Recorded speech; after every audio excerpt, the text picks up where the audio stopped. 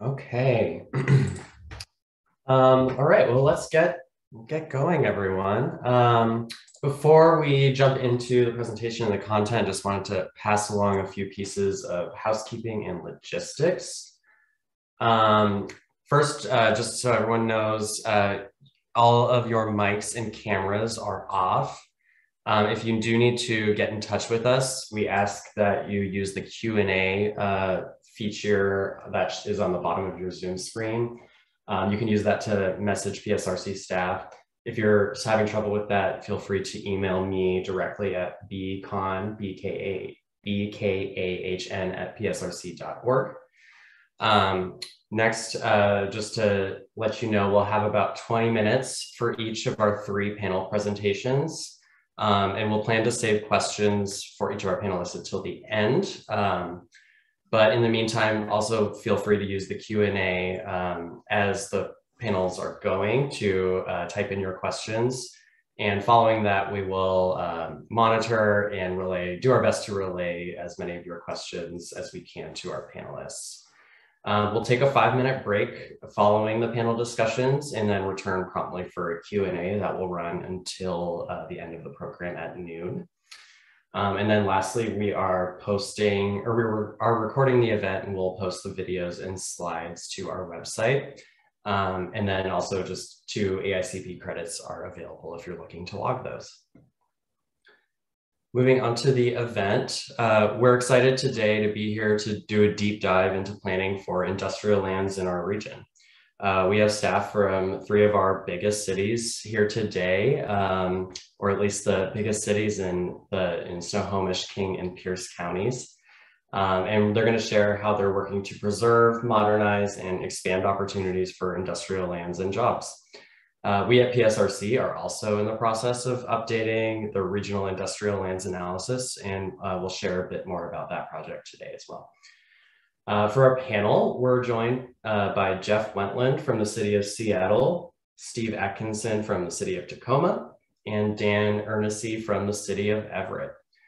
Jeff will kick us off and discuss Seattle's work to create a future-oriented vision for its 2 manufacturing industrial centers, which are facing a lot of pressures to convert to non-industrial uses and displace the fragile but very valuable industrial and maritime clusters that exist in those 2 centers.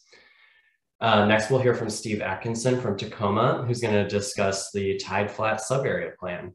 Tide Flats is home to the Port of Tacoma and is also a designated manufacturing industrial center, but is also the ancestral homelands of the Puyallup tribe of Indians, as well as a vital habitat for marine life. So we're going to hear more about the city's efforts to create a shared long-term vision for the area.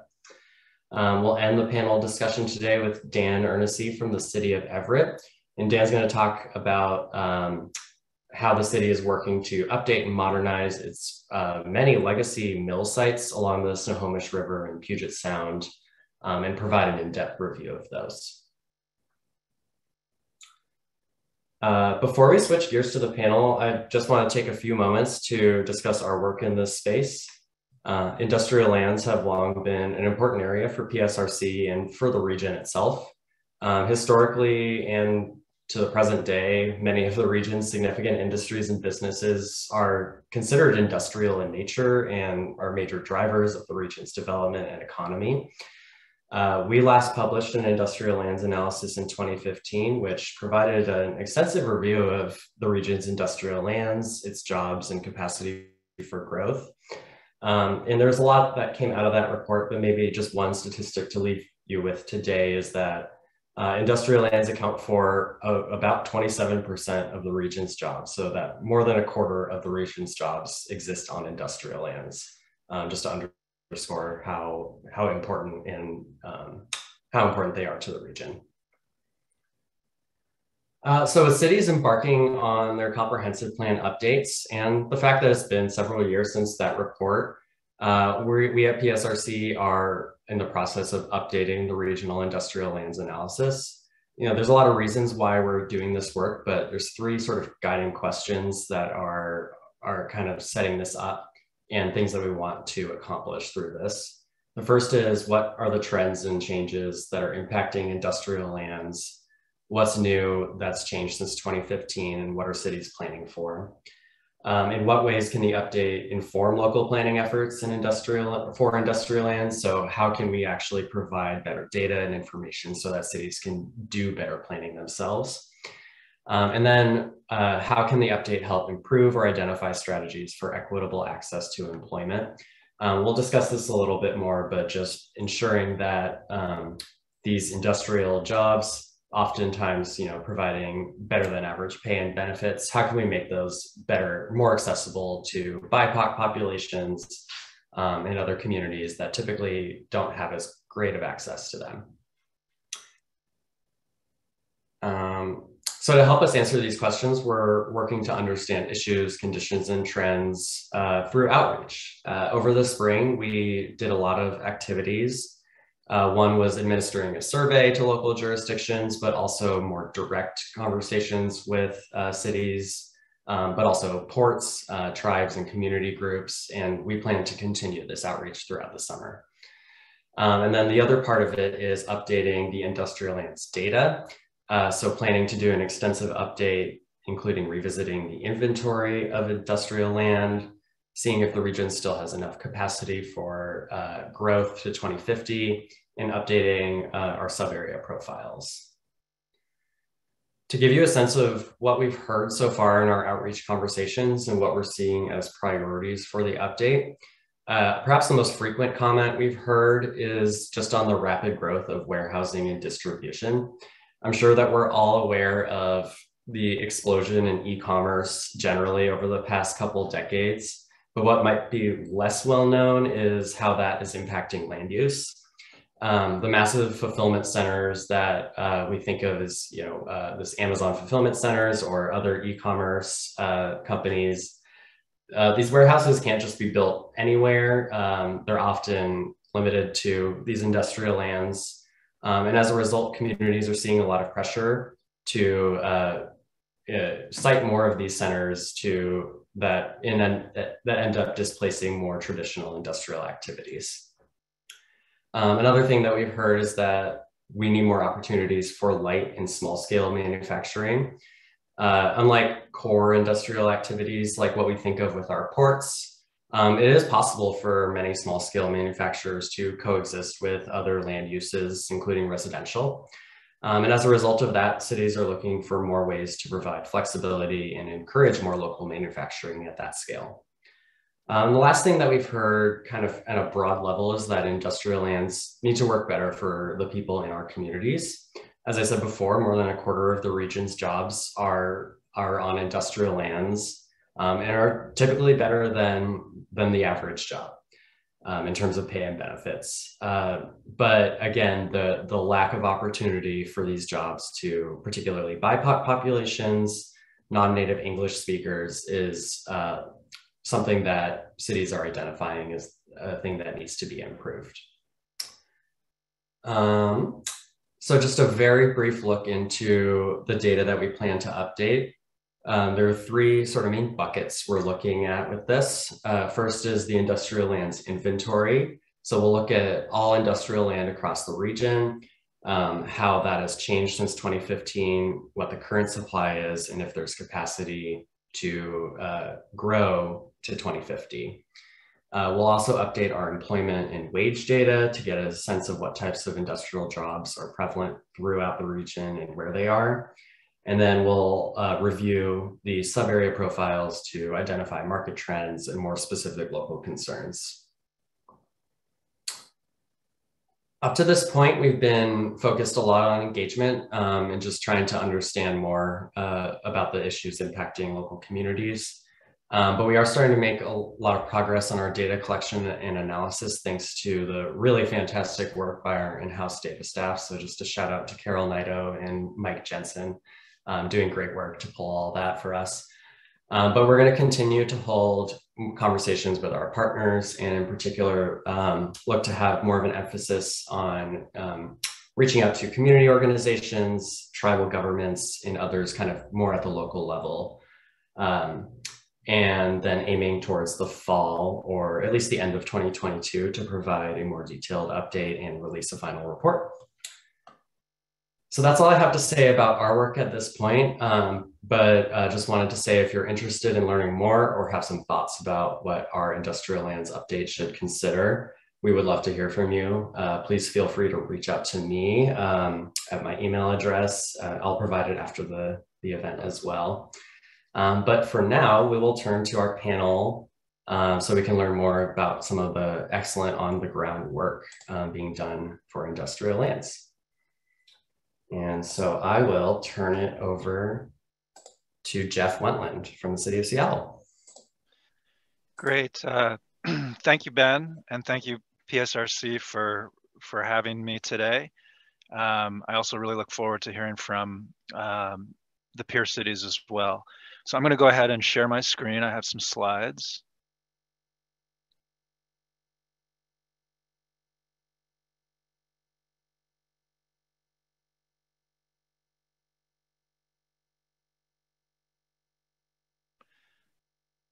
So Ben, do you see the slideshow? Just want to make sure. We see the slides. It's just in the normal PowerPoint, not the slideshow view.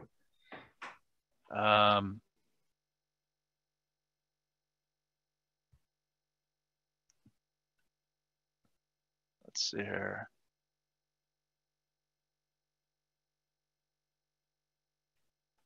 I think this works fine. I think Okay. I can see it pretty well. All right. Well, I'll just go ahead then. Thank you. Yeah, sounds good. Okay. And did you see the slide advance? It looks like it's still on the main or the first slide. Okay, hold on here. Apologies for the technical difficulties.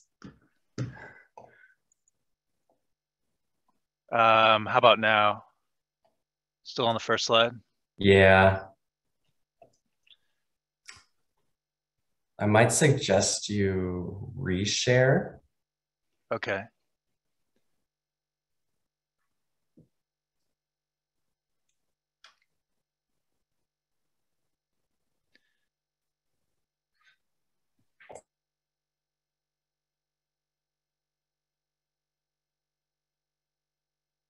Let's try this.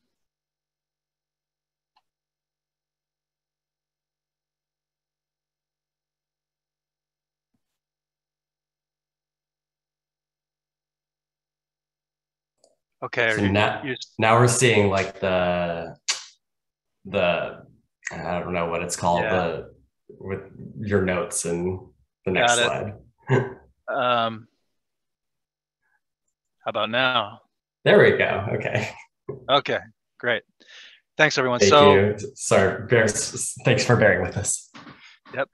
All right, I'll be talking about some work that the city of Seattle has done on what we're calling an industrial and maritime strategy. And this work has been ongoing over a couple of years.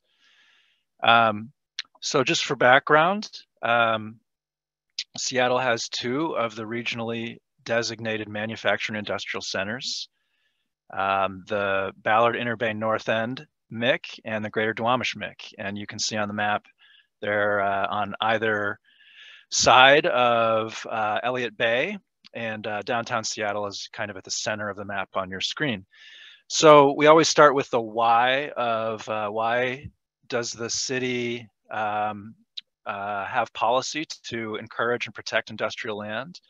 And the why is that there are over 95,000 jobs on these lands, which represent about 15% of Seattle's total jobs.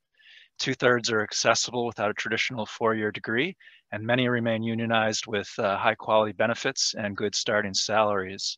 And these lands are in irreplaceable locations near irreplaceable assets of the deepwater port, as well as freight and rail infrastructure.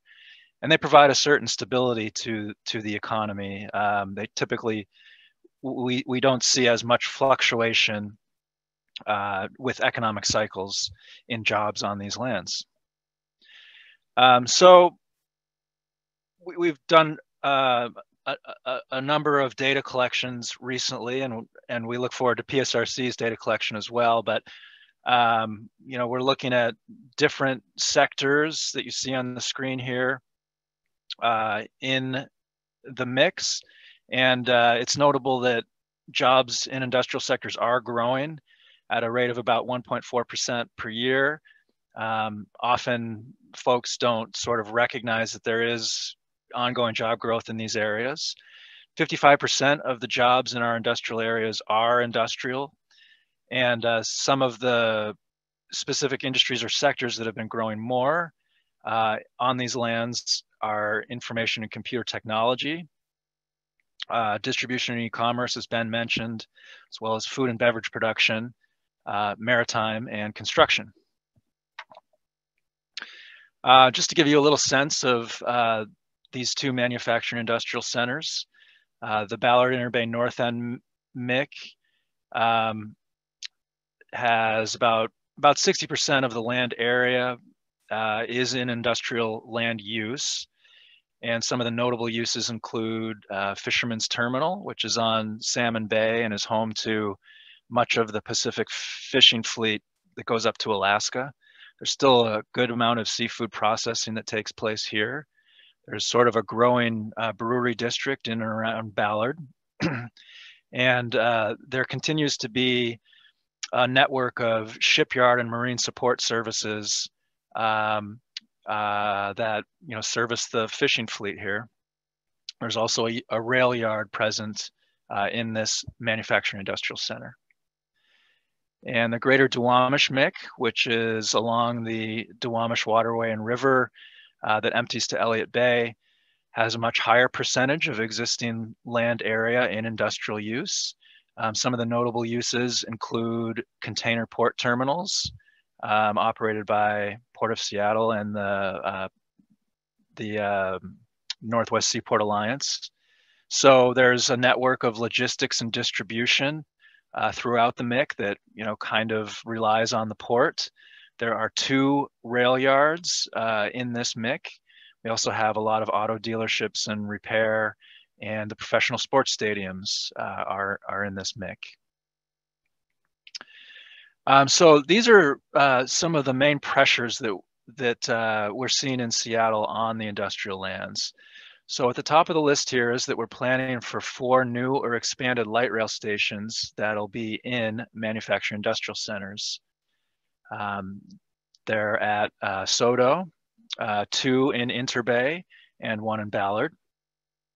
So we're really looking forward to proactive planning for, what's appropriate land use policy for transit-oriented areas in a manufacturing industrial center. The city and region has a housing crisis, we know, and we regularly receive requests to allow housing in industrial areas. We receive comprehensive plan amendment requests almost annually for those types of changes. So there's intense pressure to add housing everywhere, including to industrial lands. Our city's policies and zoning don't currently allow housing on industrial land. We also have seen some unintended loophole type development in industrial lands for things like mini storage warehouses, box retail stores, and some standalone offices. So those aren't really industrial in nature, but they do gobble up some land. And we're also noting the emerging changes to the nature of industrial activities. So, smaller, less impactful manufacturing and making uses that can be co-located with other uses, as well as industries themselves that are more design-oriented, function more like office uses, but do have a connection to industrial activities. So these are the pressures and trends that our work is responding to. The other major factor is environmental justice. So as Ben mentioned, residential communities in Seattle near the MICs have borne disproportionate impacts. Particularly, I'm speaking of the Georgetown neighborhood and the South Park neighborhood. Both are largely surrounded by industrial lands. So data show lower life expectancies, for example, for populations in those neighborhoods. So livability improvements are needed. Things like safer streets, more tree planting and landscaping. And we're really trying to work towards partnerships with industrial users that transition to cleaner and greener practices. And so we hear loudly from these communities that are nearby the industrial areas. So the city worked with an advisory council over 18 months, and in May of 2021 arrived at a package of 11 high-level strategies with a consensus, and that was really difficult to reach with a variety of stakeholders. And we're moving to implement some of those recommendations. We also included outreach to over 100 BIPOC youth through that process to learn about their understanding of access to jobs in these sectors.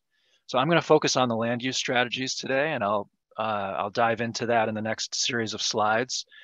But it's important that we regarded this as a holistic strategy where workforce investments, transportation improvements, and the like were, strongly desired by the stakeholder group. So we're moving forward with proposing land use and zoning changes in response to that consensus. We released a draft environmental impact statement in December of last year, and hope to release a final environmental impact statement this summer. Comprehensive plan text policy changes and some possible zoning updates would follow the final EIS, and our required MIC sub-area plan updates would incorporate these efforts. So essentially, the city is proposing to update its land use policies and zoning categories for industrial lands, and we would update them into these 3 new categories. And I'll describe each of these in the next series of slides. So the first category, titled Maritime Manufacturing and Logistics, the intent is to strengthen established economic clusters and expand equitable access to jobs. So here we're really strengthening the protections for core and legacy industrial lands. And some of the ways that would occur would be very stringent thresholds for removing any land from a MIC in the future. We're proposing to only allow that at the time of a 10-year major comprehensive plan update. And we would also close some zoning loopholes in this zone that have allowed for incompatible development like box retail and offices. So things like reduced maximum size of use limits for non-industrial uses. So this is really an intent to protect the core and legacy industrial areas. And this diagram just illustrates that intent. It would be located close to the ports and close to major infrastructure, and would be intended to provide long-term predictability for industrial businesses to invest. Okay, the second concept, and this is, we're getting now into the more forward-looking, proactive, future-oriented concepts. So we're titling this Industry and Innovation, and it would be intended to support economic innovation and capitalize on emerging opportunities. So this is, this would be focused near the future light rail stations. And we'd encourage innovation in industry by allowing much bigger and denser buildings with offices, research, and design, if they can be combined with light industrial activities and development. And I'll talk about that a bit more. So encouraging a density of employment, transit-oriented development near future light rail stations. And this is also intended to spur investment because many of the city's industrial lands have very old infrastructure, lack street improvements and the like. So with some additional density, we envision upgrades to those features. And this is also intended to generate, new bona fide industrial space. Another thing we've heard is that some of those small maker type businesses that start in Seattle can't find space to grow in. So this also responds to that by generating investment in new spaces. And the diagram shows you that this would generally be located within a quarter to a half mile of light rail.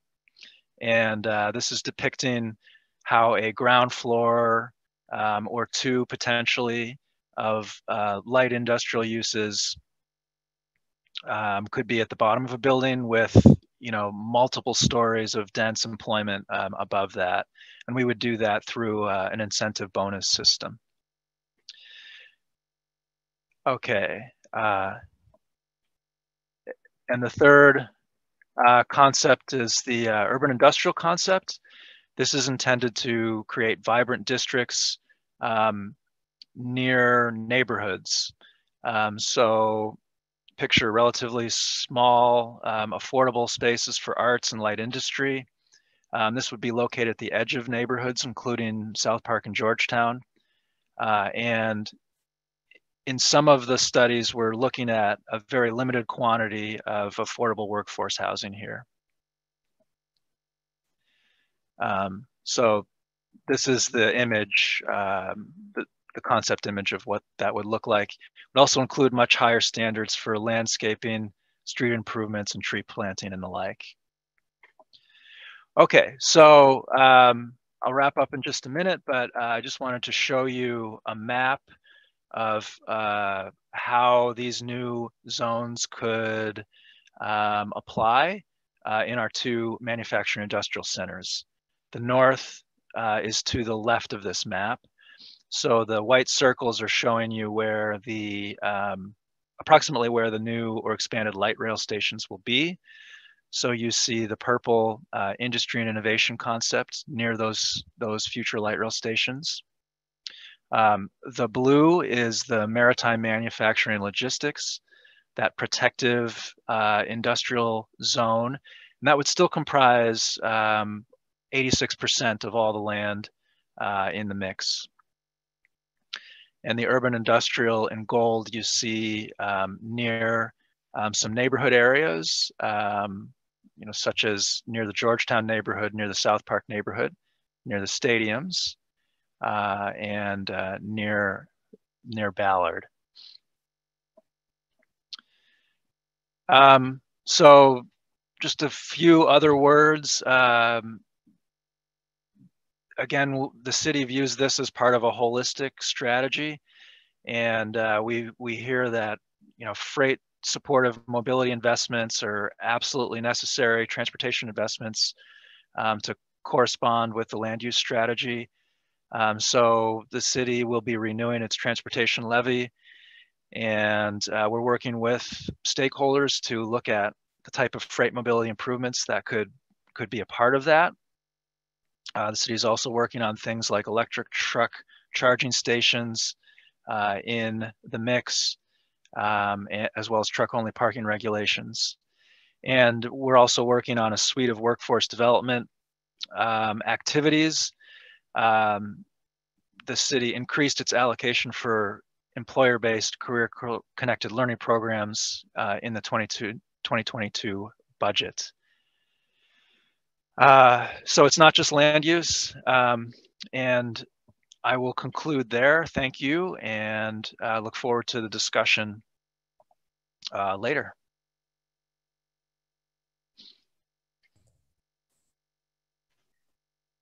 Fantastic. Thank you, Jeff. We will now turn it to Steve Atkinson from Tacoma. And just to mention again that if you have any questions for our panelists, be sure to put them in the Q&A. I've seen a couple come in, just want to make sure everyone has a chance to do that. And I'll turn it over to you, Steve. Thank you. Yeah, great. Thank you, Ben, and great to be here today. Fantastic to get to see what the progress being made in Seattle. I'll just say, sort of as by way of introduction, we are also in the process of developing a subarray plan for the Tide Flats MIC in Tacoma. We're a little bit, I think, kind of behind in terms of kind of where City of Seattle is in that process. So I'll be talking a little bit more today about some of the unique kind of methods through which we're doing the subarray planning. I will pull up the screen, get started on the presentation, and make sure everything is working correctly.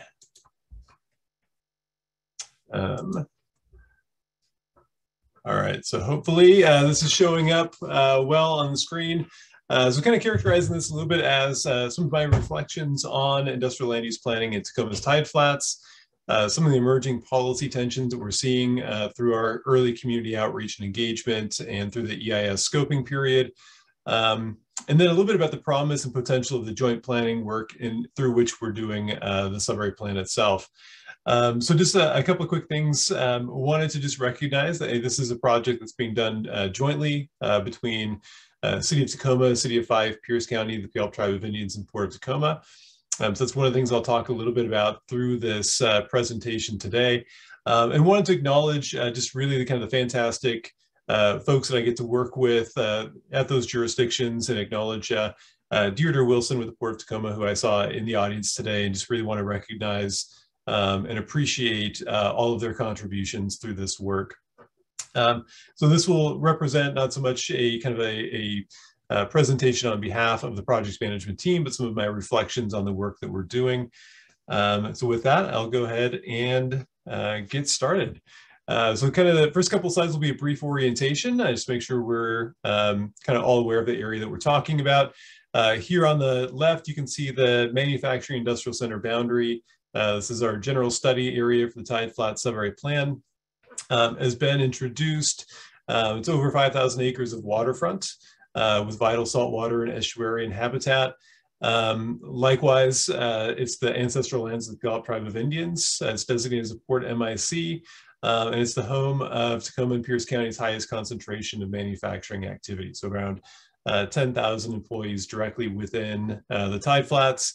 And a significant economic impact far beyond these boundaries. In terms of kind of the overall layout of the area, it's a fantastic, I think, just view of the Tide Flats, and a really a nice image to contextualize the area that we're planning for. So just in this image, you can see generally kind of starting from right to left, downtown Tacoma here on the right-hand side along the Theophos Waterway. The study area really starts on the east side of the Theophos Waterway. We do have significant public access, recreation, kind of marine-oriented uses on the Foss Waterway. A lot of mixed-use development happening kind of in that area. You can see some of the marinas located there. As you start to kind of move then across the Tide Flats, you can see the Tacoma Dome and this area here where we've got sort of a transition from downtown to the MIC. So we have a downtown regional growth center that abuts the manufacturing and industrial center. And we have 2 light rail stations proposed, one in South Downtown and then one in this general vicinity here around Portland Avenue and Puyallup Avenue. The port operations, general terminal facilities, you'll see concentrated predominantly along the Blair Waterway and the Sitcomb Waterways. And then obviously you can see the Puyallup River and the broader watershed coming down into the Tide Flats here. We have significant habitat sites really interspersed throughout the Tide Flats. A few of those are evident just here in the image, the Goatley-Heidi wetlands along the Puyallup River. And one I have an image of a little bit later in the presentation called Place of Circling Waters here along Hylabos Creek and the Hylabos Waterway. You can also see some of the recent development, a lot of the kind of white roofs indicating some of the warehousing, logistics and distribution facilities that have been developed recently in the Tide Flats. But again, I think contextually you can really see, I think in this image, also the economic relationship between the Tide Flats and our adjacent jurisdictions. So you can see certainly some of the land use change that's happened in Fife, Puyallup, and the Sumner Pacific manufacturing industrial centers. really resulting from the trade that happens through the Port of Tacoma. We also have some significant vacant, underutilized lands within this area, largely concentrated along the Hylobos waterway, and then some areas of general industry along that waterway as well. And again, one of the focal points of our planning is often as well around the relationship of the tide flats with surrounding communities. So along northeast Tacoma, you can see there's a steep slope, a pretty significant green belt, but also some recent housing developments within the last 10 to 15 years that have been starting to encroach on the Port of Tacoma, and that's been one of the focal points for our planning work as well. So we have a number of circumstances really on the edge of the MIC, where you have significant residential development, mixed use downtown development happening really kind of right across the water or abutting the manufacturing industrial center. Again, I'm going to talk a little bit about the policy framework, but everyone here will probably be pretty familiar, with all of these kind of general policies that we follow in our local planning. I'm going to try to highlight just a few things I think are particular to not just to Tacoma, probably to Seattle as well, and maybe some other jurisdictions, but some of the unique things that we're working on through this process. So one in particular is under the Growth Management Act, we are one of 2 jurisdictions that are required to plan under the container port provisions of the Act. And one of the unique things within that is that there is a requirement for collaboration with the Port of Tacoma that is really unique to that chapter of the Growth Management Act. I don't think the term collaboration is used anywhere else in GMA. And so this is really an opportunity where we're trying to take that collaboration to heart and really try to think about what does that mean in terms of the process that we're constructing and how we think about the types of outcomes that come out of this planning process. So that's, again, one of the really unique, I think, characteristics of this work are those collaboration provisions that we're integrating into our planning partnerships. The other is with the Puyallup tribe. This is kind of a theme that'll run through some of the other slides. But the Port of Tacoma Manufacturing Industrial Center, as I mentioned, is also a part of the ancestral lands of the Puyallup Tribe of Indians. It's within the tribal reservation. I think you can see on the maps, on that first map, there's a tribal survey line that runs through the tide flats. And so we do have obligations to protect tribal treaty rights, to ensure consistency with those rights, as well as requirements for consultation with the tribe through the land claim settlement agreement that we have with the Puyallup Tribe of Indians. So again, that sets some of the stage for a higher level of direct planning that we have with the port and with the tribe. We think kind of go above and beyond some of the general coordination requirements we typically work with under the Growth Management Act. And so one of the things too that I'll try to highlight in some of the policy tensions that I'll speak to, likewise, is kind of thinking about then how these policies are often kind of framed as kind of different layers, kind of from a broader policy down to more specificity as you get closer to the local level.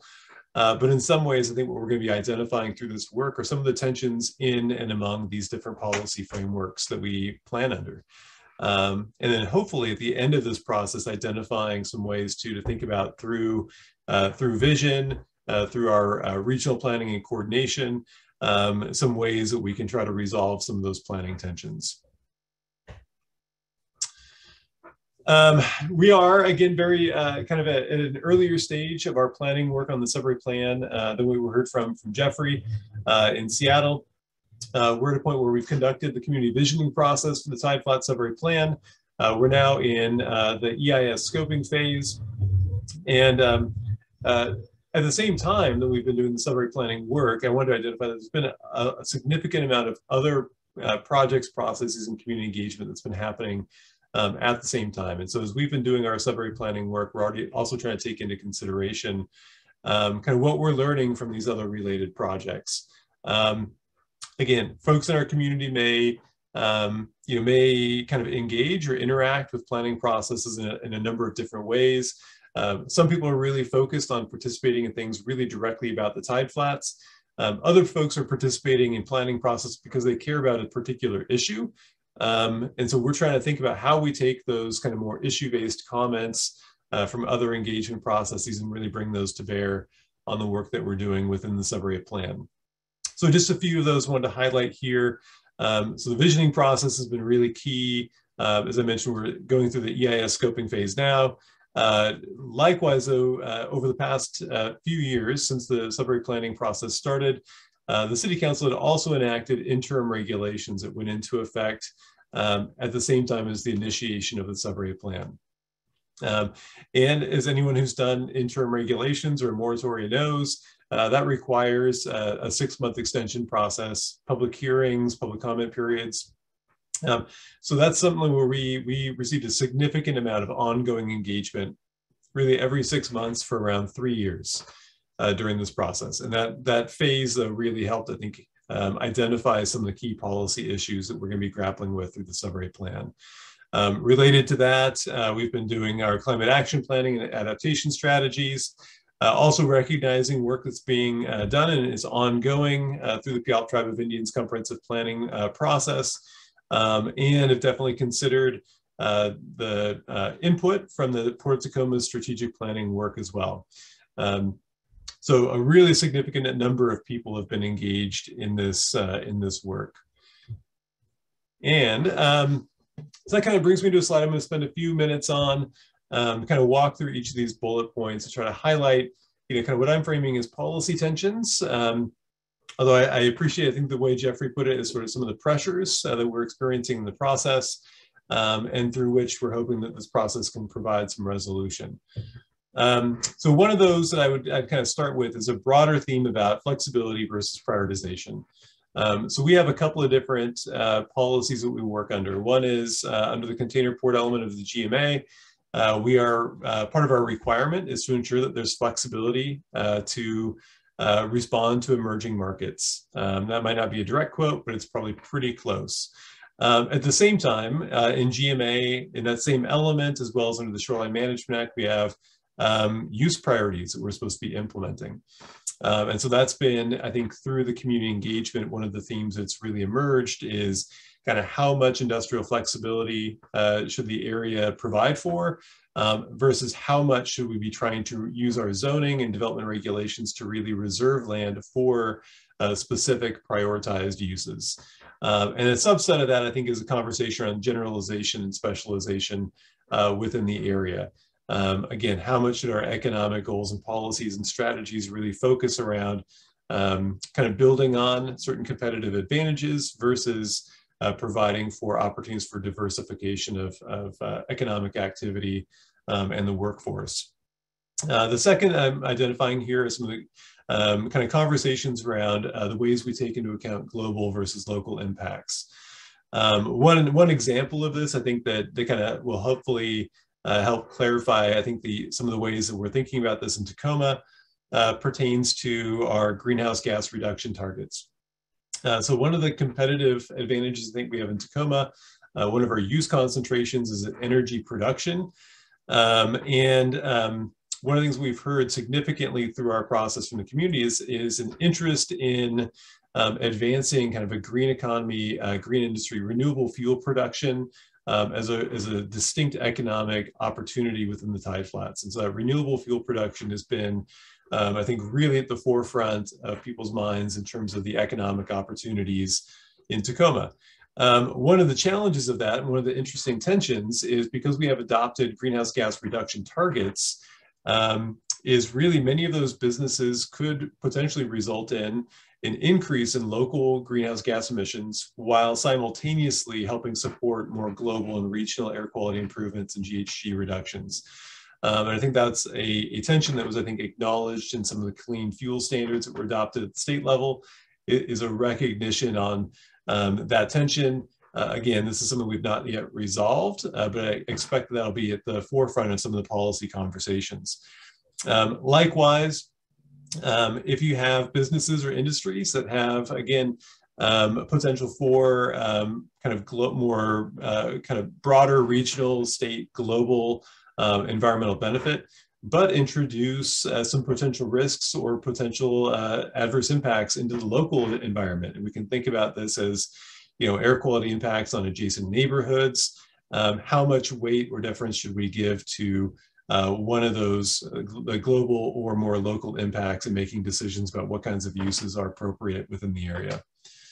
From an employment density and land supply, this has been, I think, a really critical one. And again, we just had a meeting last night where this really, I think, emerged again as a topic of conversation. We have employment targets in Vision 2050. We have to ensure that to maintain our MIC certification and status, we have a land supply and zoning capacity to accommodate 10,000 more jobs within the tide flats. So essentially doubling the number of people who would work within that area. At the same time, we've gotten a lot of public input. Again, one, reinforcing the need for expanded employment. At the same time, a lot of concern about if we prioritize specific types of uses, whether that's container shipping or renewable fuel production, certain types of industrial sectors generally have lower employment densities. And so that's really emerged as another one of those policy tensions. If we prioritize and seek to take advantage of specific types of economic opportunities, is that in contrast, or does that contradict in some way the goals and policies around employment density and employment concentration within the area? And again, if we end up coming out of this with a plan that, look, the uses that we want to support in this area may mean that we will have a difficult time achieving the jobs targets that we have regionally. If we're going to assume that we're going to have a lower employment density within the tide flats, then what does that mean for the broader land supply we need, not just in Tacoma, but within Pierce County, to make sure that we can accommodate the levels of employment growth that we need to accommodate? So that could be another one of those tensions. And again, one of the comments that we hear frequently is not all jobs are created equal. Some jobs have greater multipliers. And again, how much weight should we give to jobs and industries that would provide employment within Tacoma versus sectors and industries that would have a broader economic impact, or maybe you achieve higher overall employment growth, but it's not as concentrated within the city of Tacoma.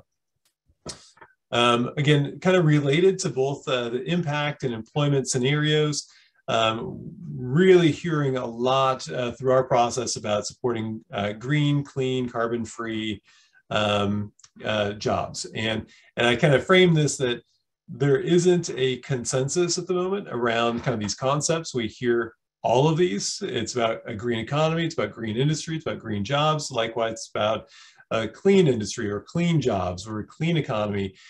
So folks are really thinking about this in a lot of different ways. There does not seem to be an emerging consensus yet around exactly what this means. But we're hearing a lot of support for diving into this topic. What would that mean? How would we define that locally?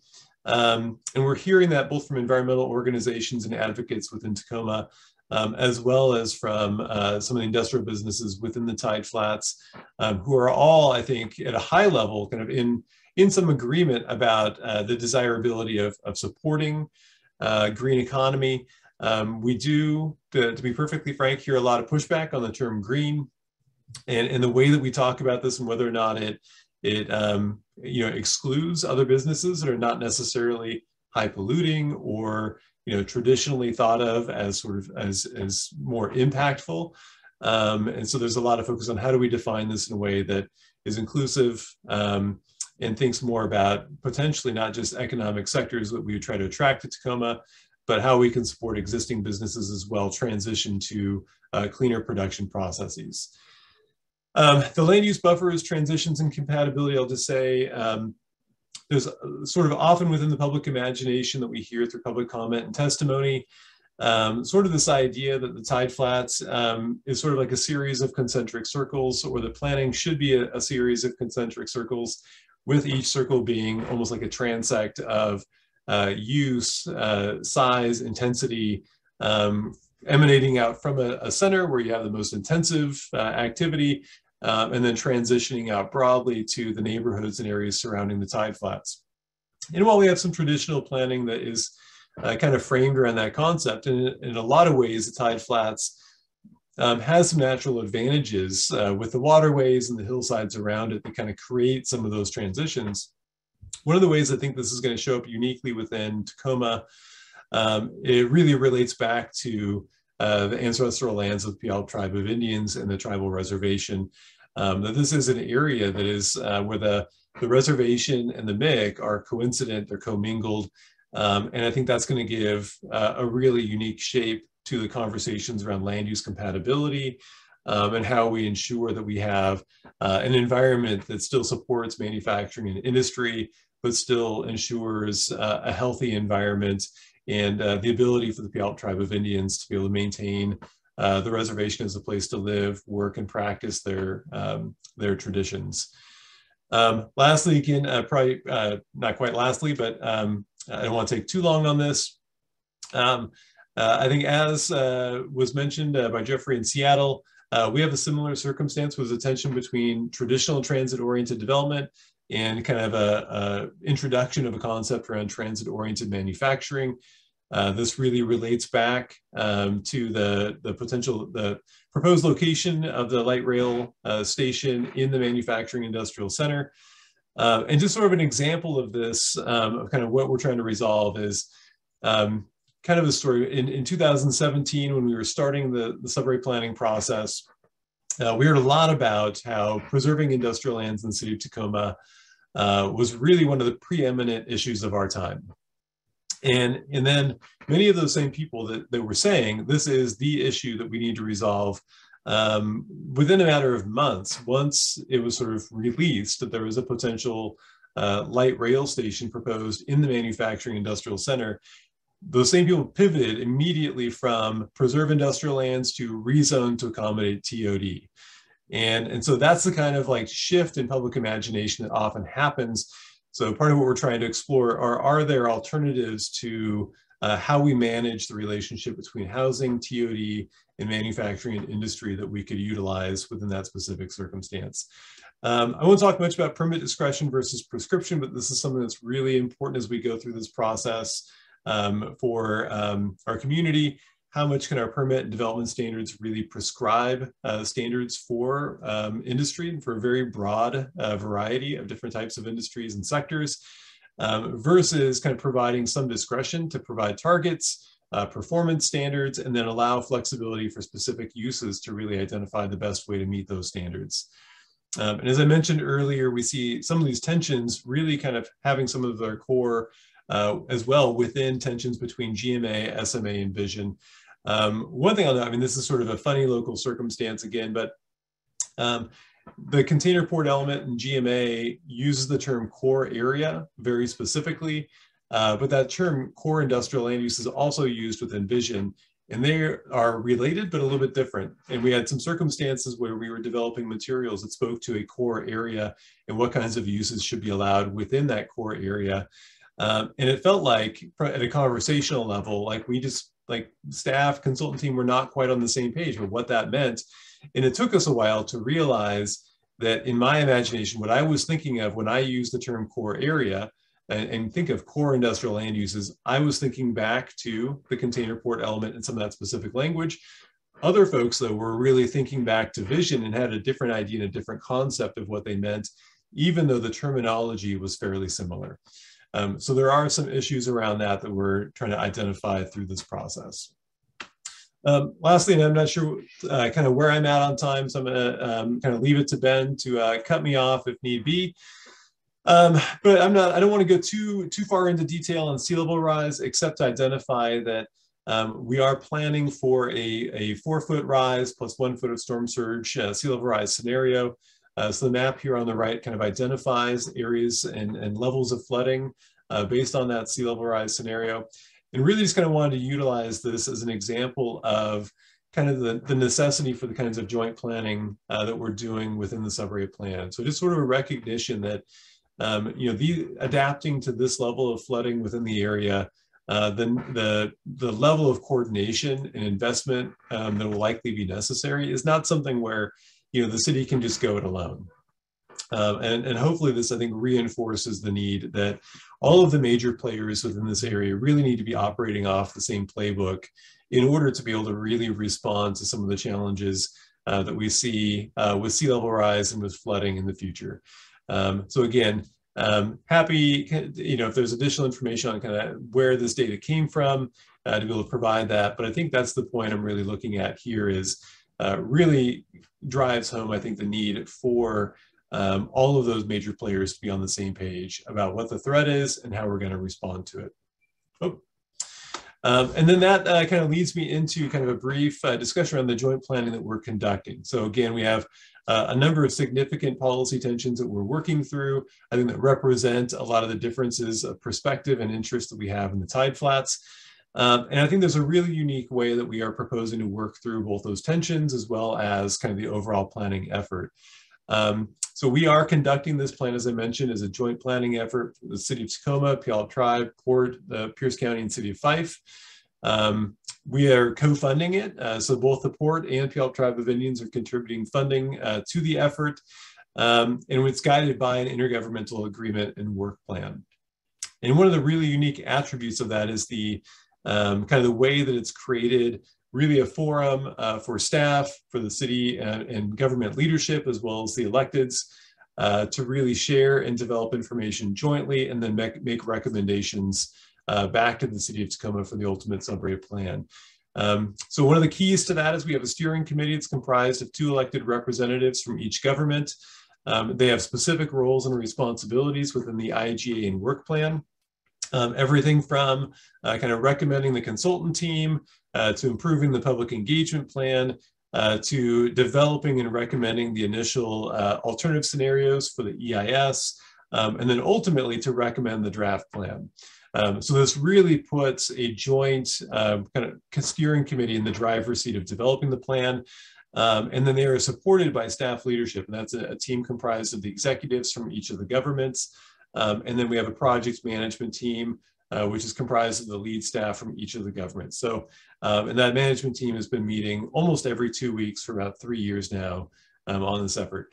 So what this really does is creates a space of cooperation, of information sharing, opportunities to share what our interests are, our perspectives on this area, and hopefully really to be able to set us up so we, from the get-go, have an opportunity to really create a common understanding of the issues we're trying to resolve, those problem statements, the options we have to resolve those. And then ultimately, even if there are disagreements at the end of the day on what the appropriate policy actions are that we should take to address those issues, then we'll have a fuller understanding of why we have those disagreements, what they mean, and an understanding of the interests and impacts more fully and completely than otherwise. And that's kind of leads me then, I think, to kind of my last slide here, and then I'll kick it back to Ben on the range of alternatives. So this is kind of the first step the steering committee has taken to really draft a range of alternatives that really represent their different interests, and is really kind of poised to help us then advance better understanding some of those policy tensions and the options we have to try to resolve those. So again, I'm not going to go into detail on those, but to learn more on that, we are currently in our scoping phase. All those materials are available on our website at Tide Flats Plan, and feel free to reach out to me directly for any more information. So again, not sure on the time, but I'll kind of kick it back to Ben. I think I may have gone a little bit long. That is more than okay. I think that was well worth it to hear about this plan here. Thank you again, Steve. We'll turn it over to Dan from Everett. Thank you, Ben. And you're right, that was an incredible presentation, and I'm not going to even try to match it. However, since I'm here, I'll talk about some stuff. So I am not really a planner. I'm more of the doer on the economic development side. And hopefully this is helpful. I looked at the list of people who are assembled here. Not all of you are from great big cities like Seattle, Tacoma, and don't have the overall staff. I tried to just make my comments really, I guess, simple, and just how to unlock some of these industrial lands. And I'm going to be focused both in the past, building on kind of legacy industrial properties, but also kind of fighting for the future with the different tensions that are going on. Hopefully this is helpful. Feel free to throw things in, questions or comments in the chat or in the Q&A. So Everett, when I was growing up in Des Moines, my dad was from Tacoma and my mom was from Seattle, and we used to always poo-poo both Tacoma and Everett in that order just because they smelled really badly. And it was because of all the legacy mill sites and activity going on in the industry. And I think in the ethos of the Seattle mindset, the industry equals smelly, nasty, obnoxious stuff. That has changed over time. Here's 1914, Everett, old Everett, the downtown that you think of, that we think of as the downtown part, looks like a thumb sticking straight due north, and Snohomish River basin comes and wraps around it, and Puget Sound and the Salish Sea is on to the west. 1975, when I was growing up, it wasn't much different. Still a lot of familiar names, a lot of resource manufacturing type stuff. This picture has completely changed in the last couple decades. And it hasn't always been easy, but it is changing. Some of you, if you're a South Park fan, you'll appreciate knowing that I wasn't the only one who came by Everett when I was growing up. The creator of South Park was inspired by a tire fire on the old dump site in Everett and brought it to Springfield. And that is one of the legacy sites that we're working on right now. So what makes for a gold star redevelopment of these legacy mill sites and natural resource smelters, all the different stuff? First, I think you need a public sector, a knowledgeable public sector that can reduce uncertainty for redevelopment. Ultimately, someone is going to have to invest in that property, probably from the private sector, and uncertainty will kill the deal. And so if you can be proactive, think like, okay, what will they need to invest in this property? Probably you're going to be patient, get money from grants. There is grant money out there for brownfield redevelopment. I think the second thing that you have to do is look at market demand. And this is not a static thing. Market demand is not something that we have no control over as cities and as municipalities, and certainly as states. Our laws, our policies they encourage certain kinds of industry. And right now, our buyers, our shoppers are encouraging lots of distribution. And so lots of logistics, distribution demand is happening.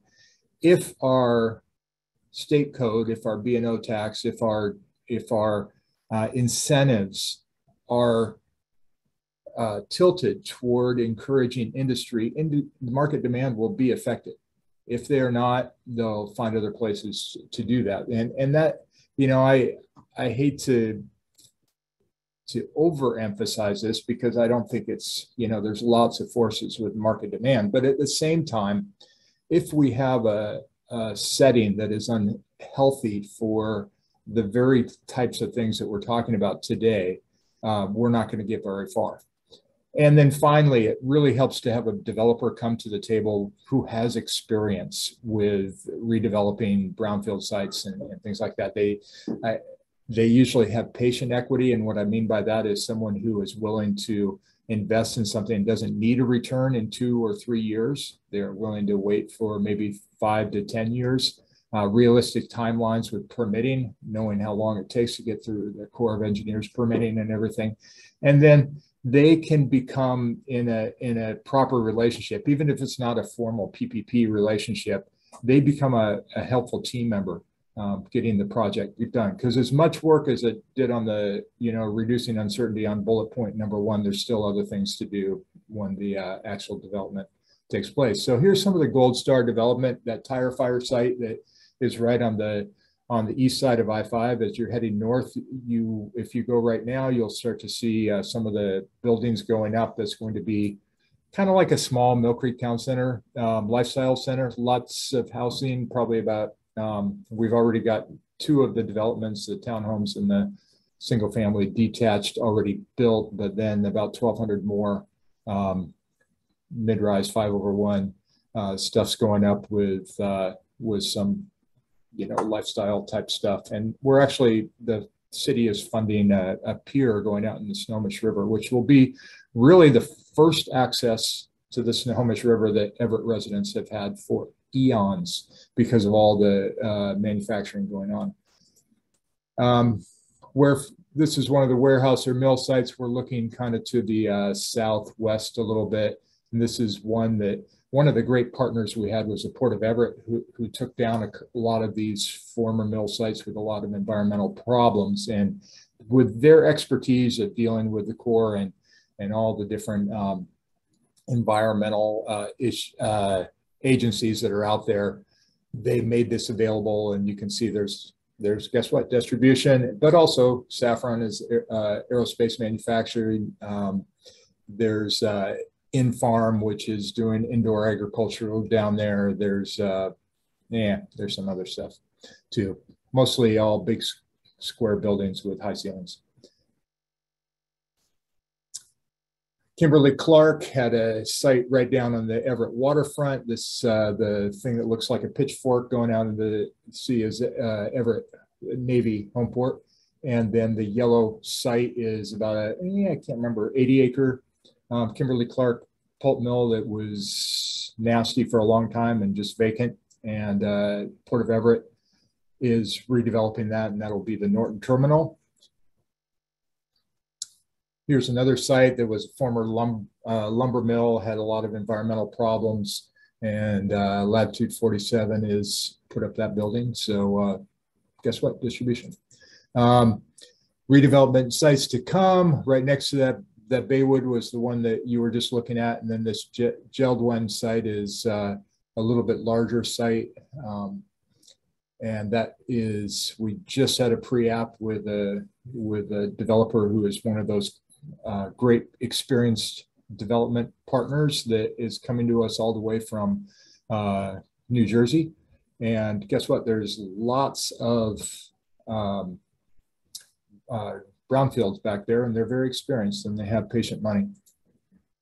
Smith Island Terminal, Cedar Grove Composting has one of the most advanced composting operations going on Smith Island. There's no real sewer out there. It's very low to the ground, and they have raised this site, and this big yellow circle is what they call the Smith Island Terminal, and it's basically a railroad loop, 1 mile railroad loop that goes twice, so it's 2 miles. So you can take a train off the main line and load it and unload it. We haven't had that ability, and it's a great operation that's coming on. It's years in the making, and there's work to be done to connect to 529 more advantageously with a lot of trucks that are going to be coming on and off. We just got a pre-app for this site. Again, we don't really have sewer, but there's such strong market demand for industry right now that the developer is investigating what sewer or something like it will take. I don't know the details on that. So if you put that question in, I'll just have to defer to somebody else. I'm not exactly sure what they're proposing.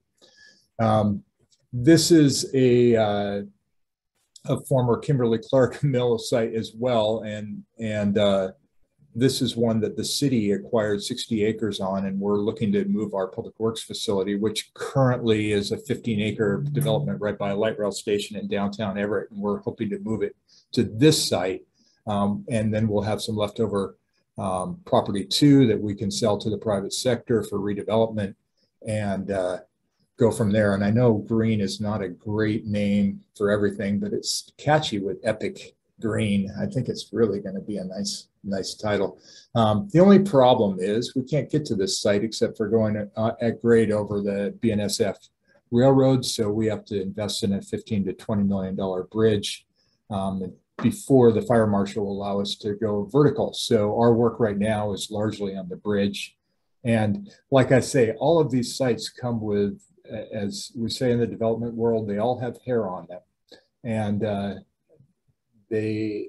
it's really a collaboration between the public and the private sector to get these things back into useful work, because what you see right there is what it's been for a couple decades, a whole lot of nothing. And that can probably support thousands of jobs. It can support lots of businesses, and can be really a productive site. So that's kind of a backward look at some of the things going on in some of those mill sites around the North Everett. But we're also looking to the future, and with Jeff and Stephen's presentations, obviously, there's a whole lot of planning going on. For me, a lot of the work is around light rail. And right now we're right in the thick of planning for an extension to Everett that won't really get to us for a long time. In fact, we're hopeful in Everett that we will be producing commercially viable fusion energy prior to the light rail arriving, which is kind of a sad state of affairs. But I mean, it's happy. Both of them are happy, but it just takes a long time to get light rail. So in Everett, we have the largest manufacturing facility in the world.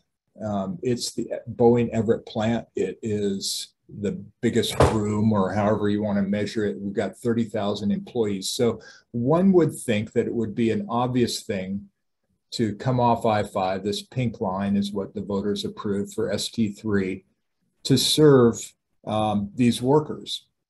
But as things are going in the planning, that's being questioned, and you know, not to fault Sound Transit, not to fault anybody, but as one of my co-panelists said, kind of the normal default with transit-oriented development is residential and walkable places, and it is resistant to jobs, with the exception maybe of downtown Bellevue, downtown Seattle.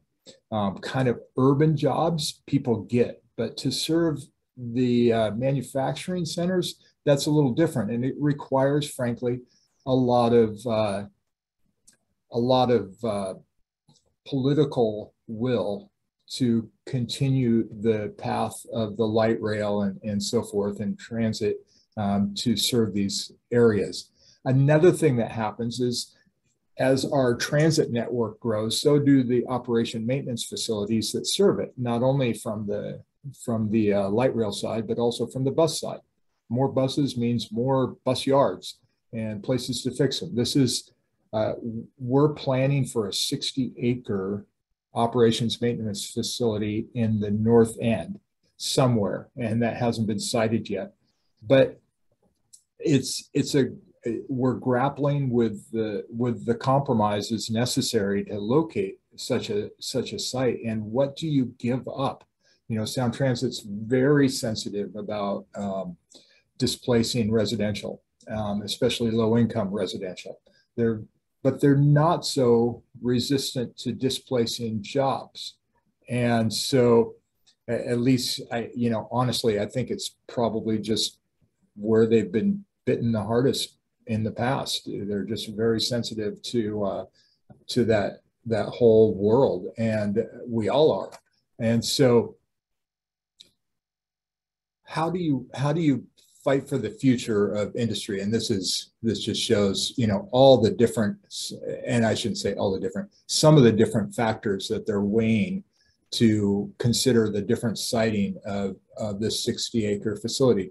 Some of these locations would land right on highly valuable MIC property that is supporting the largest manufacturing facility in the world in the aerospace cluster that is such an economic engine for the Puget Sound region. Well, I said planning before, but when I realized I'm not much of a planner after Jeff and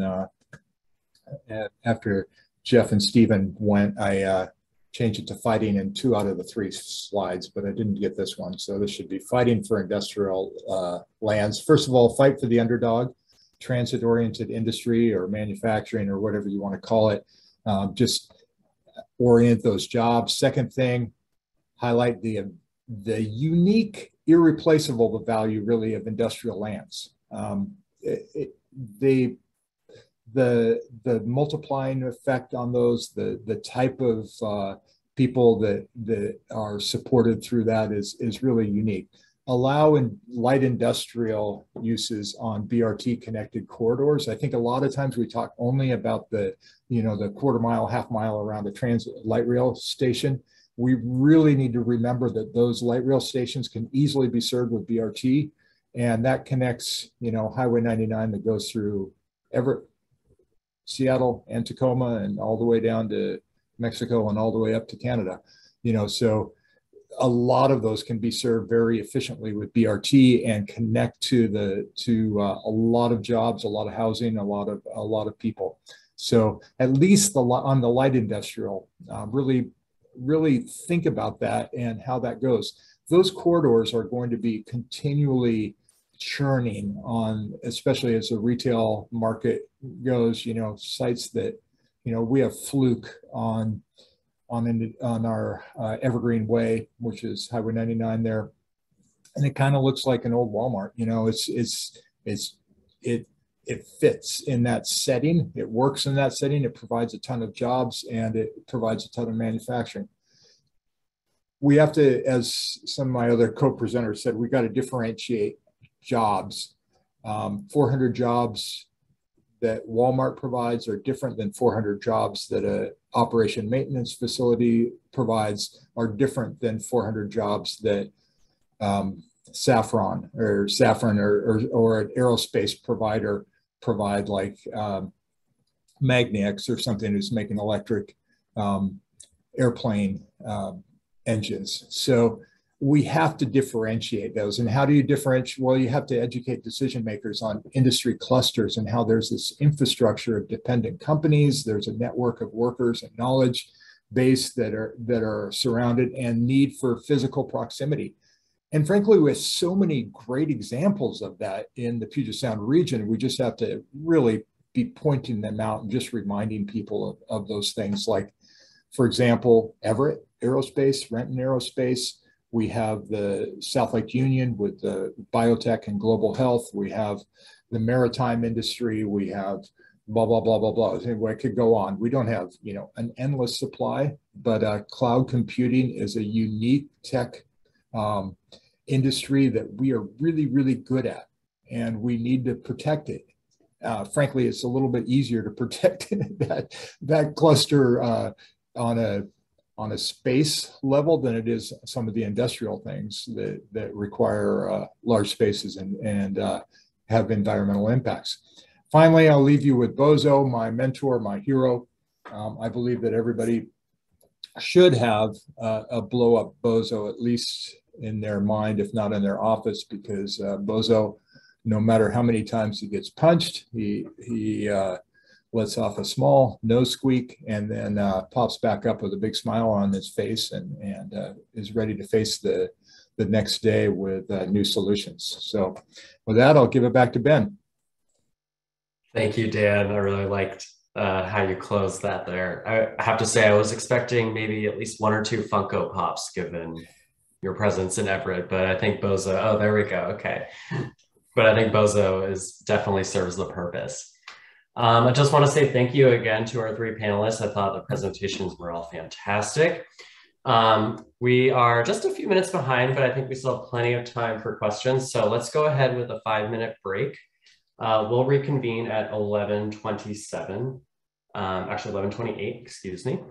And in the meantime, please continue to add your questions to the Q&A. I'm seeing a few come in now, some great questions. So looking forward to getting into those at 11:28 when we return.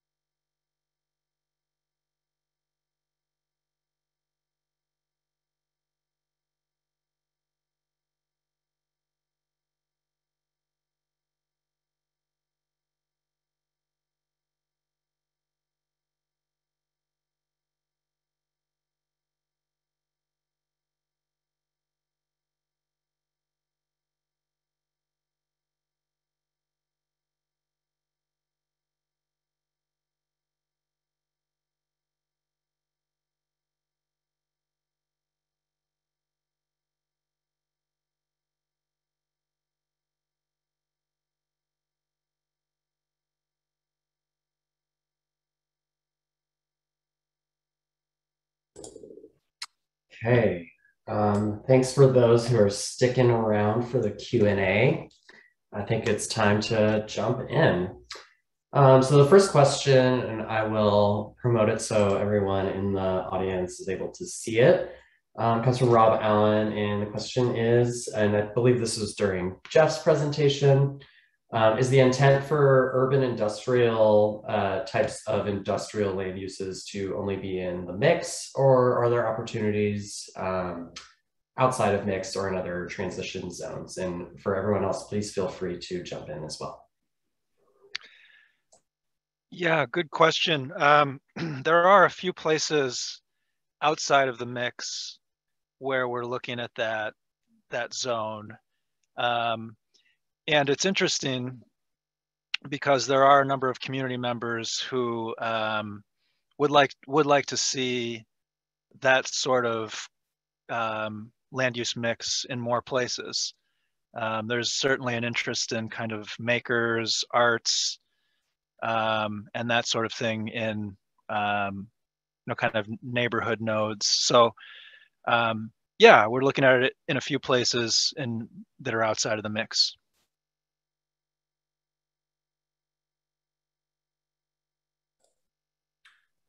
Great, thank you.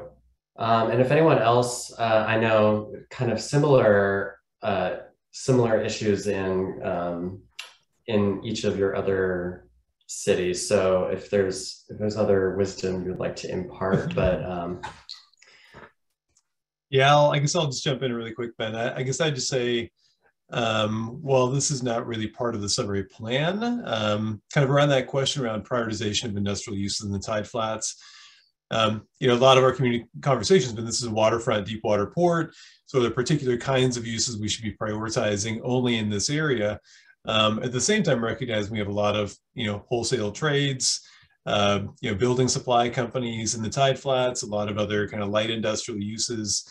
So part of what we expect is if we do want to prioritize specific types of uses for the tide flats location, do we need to be considering even within our commercial districts, within the city more broadly, changes to provide allowance for relocation of some of our other light industrial uses to other parts of the city. So certainly see that there's going to be a kind of a network effect of any changes that happen in the tide flats that could result in kind of reconsidering other zoning to better accommodate those other kinds of uses. Great, thank you. So our next question comes from Martin Hansen, and it's also directed at Jeff, but I think also is something that would be good to hear from everyone. And it touches on some of the things we've heard a bit more today, specifically about rapid transit and how that can factor in with industrial land use. So the question is, how can the city of Seattle consider compatibility of uses in mixed-use light industrial developments around rapid transit stations and neighborhoods? What industrial uses are expected to be allowed in these mixed-use office/commercial buildings and mixed-use buildings with residential? And are there any other tools or measures being used to kind of address those compatibility issues? Yeah, well, I was pleased to see this issue of transit-oriented development for manufacturing industrial centers come up in all three presentations. I thought that was interesting. So I think it's very intriguing and something that's great to look at, in our region, because I don't think we've really had to grapple with this as much in the past, and it's kind of a new issue. So it's really interesting. But I will say that our process in Seattle is proposing a transit-oriented development model for these areas that would be employment-based and not have housing. And there's lots of back and forth and strong opinions on both sides of that issue about whether there should be some housing included. But our stakeholder advisory group's recommendations and where it appears that we're headed with our policies is to kind of hold that line and envision a model of transit-oriented development that could be, compact and walkable but be about employment. And the mix of the employment that we would see is that, well, the proposal is to require the light industrial space to be built to a bona fide light industrial standard. So things like high floor to ceiling heights, load-bearing floors, freight elevators, and the like. So it would have to be constructed to a certain standard. And it would have to be a use that we would classify as an industrial use. And that could be a pretty wide range of things. And I'll just share that the main city that we looked to here and talked with that had some interesting precedents was actually Vancouver, British Columbia, who has a similar incentive model, and they've had some success with that model and getting good uptake by tenants of that required included light industrial space. So I'll just pause there.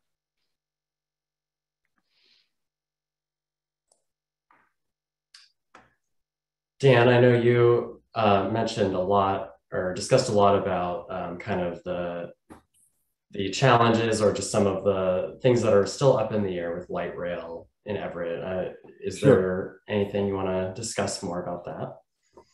Well, I mean, it's an ongoing conversation, and a lot of cities have done that. I was at the city of Shoreline prior to coming to Everett as economic development director, and so it eventually will get decided, and it'll be a compromise on a lot of fronts, and you're balancing a lot of different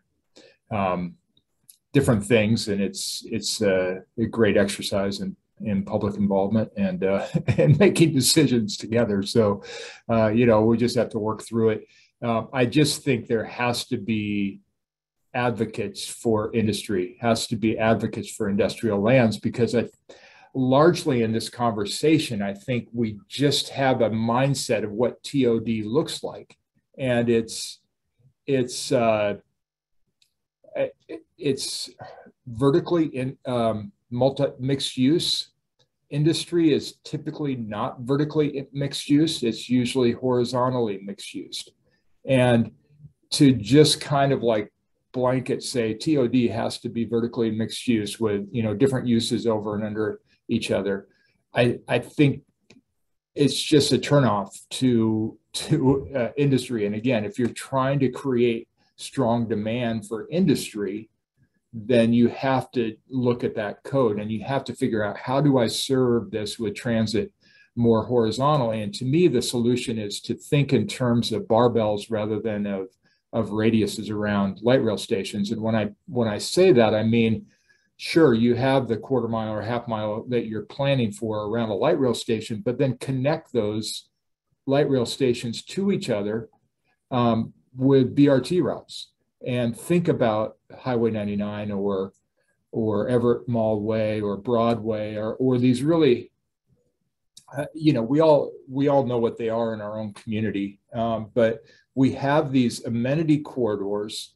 that provide lots of transportation concurrency, that provide a lot of places for live, work, shop, errands, all these things to happen in fairly close proximity, for a fairly short walk, and to think about those as a really an active network. And I'm not telling you anything you don't know, but we just have to really advocate for the job side of those and for the high value jobs that really that PSRC is documenting with all your work on why these are such critical things in our ecosystem. And we have to advocate for them, we have to fight for them, and we just have to be that voice. If we're not, then I think the default will be that every light rail station looks pretty similar. It has a grocery store with 5 stories of residential on top. And, if you have that, then you're really thinking about, how do I make the the space multimodal safe to bikers and everything. And you're instantly in a setting where big semi trucks and forklifts don't live. And so there has to be some other models of transit-oriented development that include semi trucks. I mean, for lack of a better way to say it. Yeah, I appreciate that answer a lot. I will say we've had conversations at PSRC through our industrial lands update with everyone on this call here. And they've all mentioned this concept of transit-oriented manufacturing, but it's something we've heard pretty much across the board. And Dan, I just really appreciate how you kind of called out some of those things that need to be considered differently than when you're thinking of that more traditional TOD with residential or mixed use types of development. So I really appreciate that. Before I move to the next question, just wanted to give Steve an opportunity to answer, but also happy to move on. No, I'll just say I really appreciate the comments from Jeff and Dan on that. I mean, we are a jurisdiction. We have some zoning districts and some circumstances currently where we allow kind of a TOM concept, but we really don't have kind of lessons from those circumstances that we can apply, because we really just have not gotten recent development within those areas. It would kind of help us identify whether or not the zoning we have is effective. And in fact, the lack of development may reflect that the kinds of standards or concepts that we've used in those kind of TOM scenarios have really not been effective to allow development to happen in accordance with that kind of vision. So that's one of the aspects that we're kind of dissecting. And just to Dan's point about the vertical, lack of vertical industrial uses, we have zoning now where you can build industrial or you can build residential, but the residential has to have a ground floor industrial use. And I'll just tell you, there are not many folks walking through the door who are looking to build an industrial residential mixed use project. So again, potentially some lessons there, but that's something we really have to dissect to figure out kind of what's going on in those areas. Yeah, I'd like to add just one thing on this, which is in Seattle, we're also considering updating essentially the definition of what an industrial use is, and so a more traditional understanding. You think of, trucks and forklifts and other, fairly heavy processes. But, we are looking at how we may be more flexible to account for,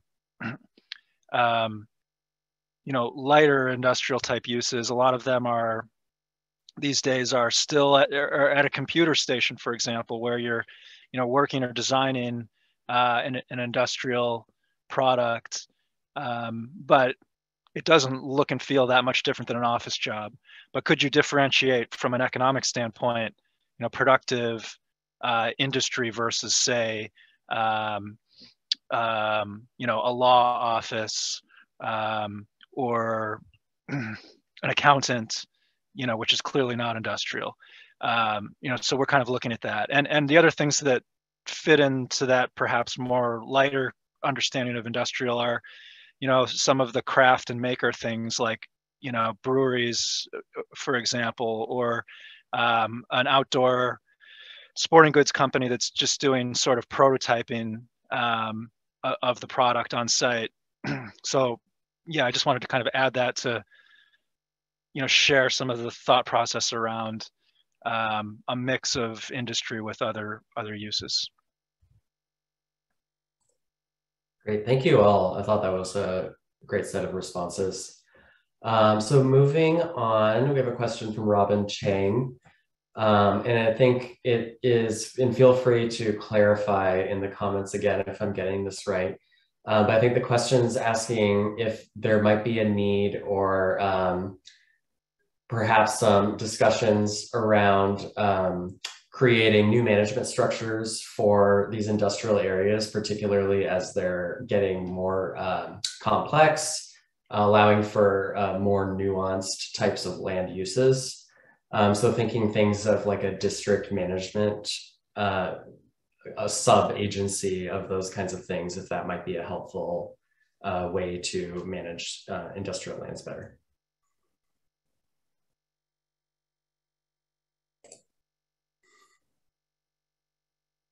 Well, I'll just start off. I don't think I have a great answer, but I will say that there are existing organizations.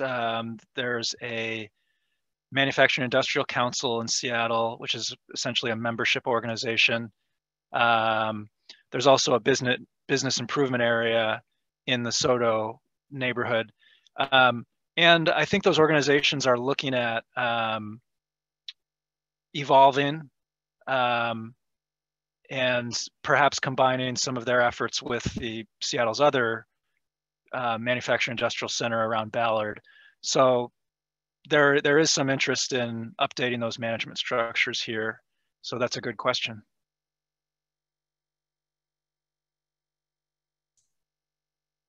Yeah, and I'll just, I guess, jump in here for a minute.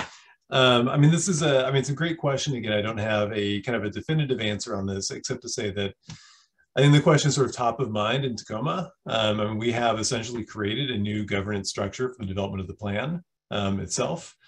And I can tell you, I mean, and this is, you know, something that's entirely new for me, and I think entirely new for the city to be working really to co-produce a plan like this versus kind of the traditional route. Planning Commission, City Council, and other governing bodies have an opportunity to comment and kind of raise concerns kind of through that process. You know, to the point where, you know, there are times where it almost feels like staff to 5 different governments. At the same time, with that, you know, it's really top of mind for us is, you know, we've established this framework. And once the plan is done, how do we make sure that that persists? That the collaboration that's occurring currently, that the development of shared priorities is not something that ends kind of with the planning effort.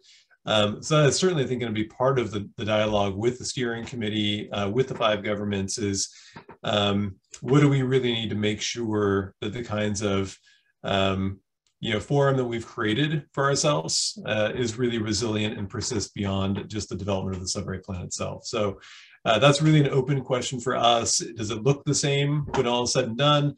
Or are there changes that we would kind of consider, you know, potentially creating a formal ongoing committee?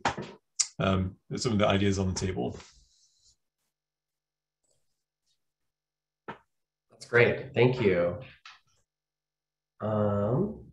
So I think we'll move on. Kim Dietz has asked, this is also directed to Jeff at Seattle, but again, would love to hear from the panel generally.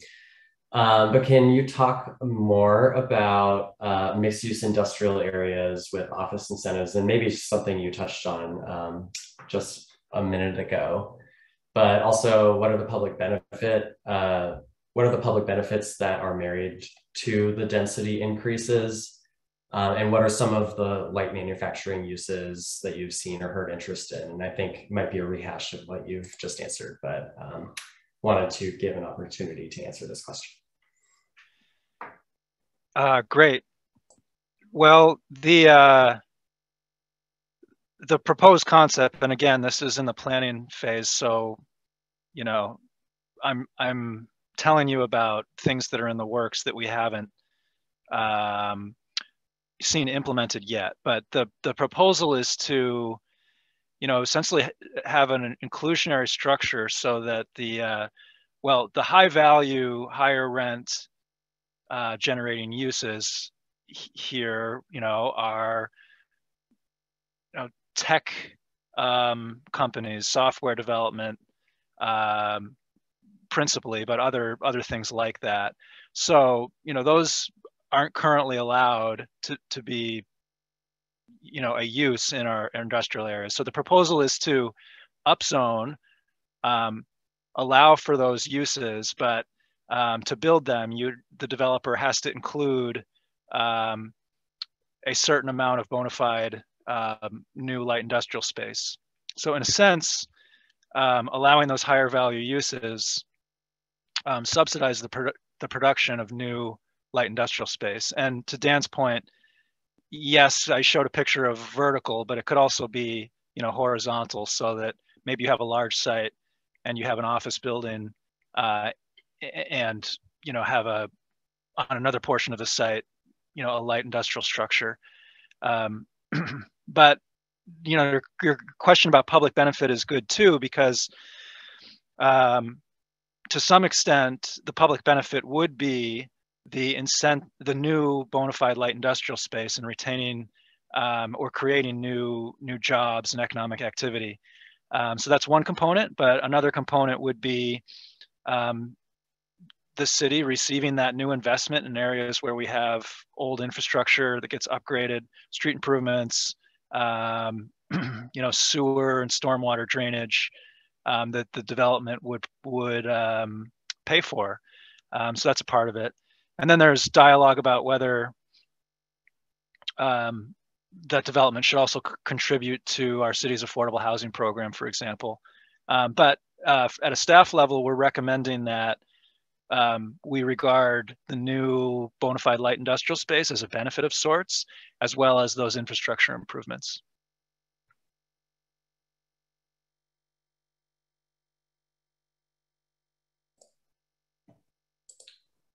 Great. Just wanted to flag that there was a question that Dan has typed an answer to, and kind of asking about the impacts of climate change and tidal impacts, the unfortunate reality of climate change causing increased sea levels. And so wondering, we heard from Steve at Tacoma about the efforts made to kind of build up walls, similar kinds of things happening in Everett, just recognizing the reality of climate change on our industrial lands and the potential impacts to our economy. Next question we'll take a look at, and this is one I think that would be good to hear from everyone, and something we have certainly heard about in our discussions. So on the topic of transportation networks, are we seeing need to address traffic pattern changes in industrial lands beyond just public transit and light rail? We're seeing increases in trucking, distribution, logistics, and how that's really impacting industrial lands and the communities surrounding them. So I'd love to hear from folks about that. I'll go first with kind of a non-answer. We haven't seen a significant, displacement or anything, or public outcry from the herds of Amazon buses going out from distribution centers and things like that. We are working on, as I think Seattle is, alternative methods of delivering products, and those will create their own share of conversations. We have the new little scout guys that go along the sidewalks and stop in front of your house, and then you come out and get your package, and those are being developed. And we have a lot of robotics in Everett, and so those are being developed in Everett. And of course, Seattle, I think, is location for the drone delivery development. So at least they're not trucks.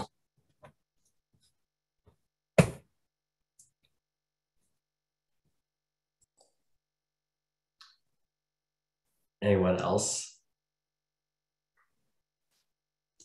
I'll jump in really quick. I'm not the transportation guy at the city of Tacoma, so I can't probably speak super intelligently on kind of what we're currently seeing and any kind of changes in transportation demand within the tide flats. It's certainly something that may come out with some of the modeling and data work that we're going to be doing. I would probably just highlight, though, I think the issue on the kind of the distribution centers and some of the shifting nature of that is more just from a land use standpoint in the city, as we've heard that teed up more as a sort of a question of what's the highest and best land use within the tide flats. And so, for the Port of Tacoma, distribution facilities are kind of a key part of the supply chain.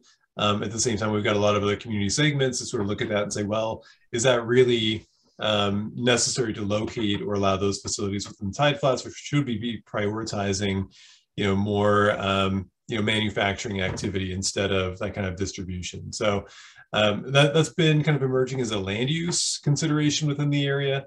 Not so much to this point yet in terms of, I think kind of the Amazon experience of kind of some of that changing model of delivery service, at least within the area where I'm working in. And I'll add, in Seattle, especially, for my port colleagues who may be, on the call today, like we hear loud and clear that from the industrial and maritime stakeholders that freight movement is a huge priority, and it's a real challenge because freight trucks moving on the street get caught in congestion, and because of safety. And we've had a real challenge ensuring safety for all modes, especially on freight corridors. So there's a real strong understanding that there needs to be significant investments in maintaining and improving freight movement networks. And so that's something we're working on, and it's very costly is the main barrier. But yeah, that's a key issue here. Definitely more to come on transportation in our regional update, industrial lands update. We just have about 5 minutes left and 2 questions to get through. So let's try to do our best to answer them as best as we can. So I think the first question we'd like to pose, and this one is directed to Dan, but again, open to all. And it's asking what, in your experience, what development incentives are having the biggest impact or are the most useful for the actual developers and actually attracting development? Yeah, I'd love to answer this one. I'm very much, as you probably figured out, somewhat of a contrarian. So it may be a different answer than you ever heard. But number one is just have a really good permitting process. That is, if you can get it through quickly with a lot of uncertainty removed, everyone will love you in the development world. Number two, the multifamily property tax exemption is really a powerful tool, and I'm always shocked when cities say, "Oh, we don't want to give that out," because I feel like that's one that you actually are getting an infused matching dollars from other municipalities and areas in the state to help development in your city. So that to me is a no-brainer. There are obviously a lot of federal incentives that bring dollars, but let's talk, since this is planners, let's talk about code incentives. I always feel like they're backwards, and this is my contrarian coming out. I think you want people to build tall if you're going for density, and I'm talking mainly housing, not industry here. But let's talk. I mean, it doesn't really matter. You want it to be big, right? If they're going to develop that site, I mean, if every layer they put on that site is, they're actually growing your city, and it's going to be bigger forever. If it's 100,000 square foot floor plate and they put 10 of them on there, that's 1 million square feet that they just added to your city. So why would you only incentivize? I mean, why would you make them work harder the higher they go? To me, put the lead qualifications on people who only build one story. Otherwise, what you're doing along your highway corridors, for example, where a lot of stuff gets built, you're encouraging the Walgreens of the world to build single story with surface parking. Because if they go up higher, they have to do bonus densities and things like that. And it actually gets harder as you go up. I just don't get it. I get, certainly in a low rent city like Everett, we will never have people taking advantage of bonus density for different things. because our rents aren't high enough to justify the added cost of going up generally. There's some break-even points in construction, but once you get to 5/1, it's pretty much, you're done. You're not going to go any higher. And so for us to get somebody to penetrate the 80-foot barrier or whatever in cost, why would I make them build a more expensive building? I just don't get that. So I've made my point now 12 different ways that so I'm still just mystified by it. And so I would say just let the code be the code if you're going to build to the height limit, and then go on.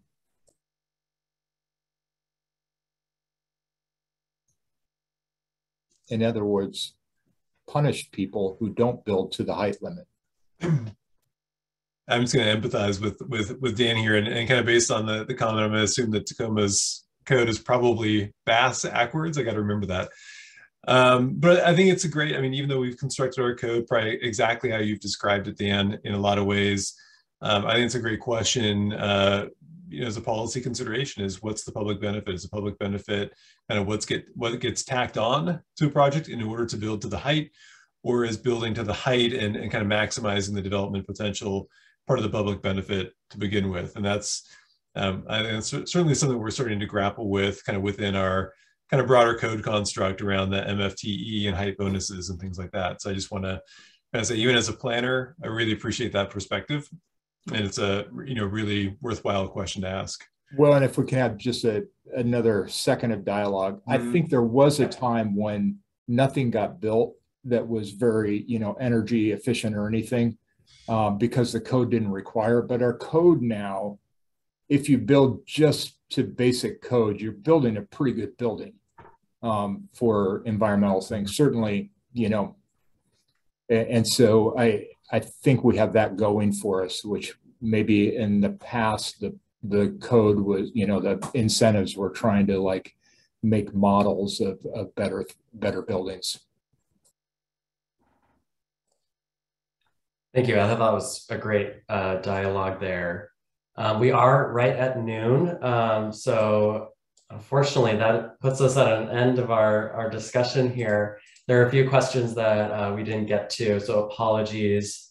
But please do email us if you have any more thoughts or have any other questions for us. We will be sure to post the presentation recording along with the slides, as well as all of our email addresses. We'll likely send it to you on Monday since it is already the end of the week. But just wanted to make sure that folks had an opportunity to follow up if they wanted to. I just want to say thank you again to our panelists for a really, truly fantastic discussion today. It's been a little while since PSRC's held a similar discussion on industrial lands. So I thought it was great for us to jump back into it. And I will just say, please stay tuned for more work from us in this space. We would love to hear from you. So please feel free to email me if you want to discuss our work here. Or if you want to reach out to any of the folks on this call. And with that, I will let everyone go. Hopefully folks can get out and enjoy this very sunny Friday day that we have here. And everyone take care. Absolutely, appreciate it. Take care. Thank you.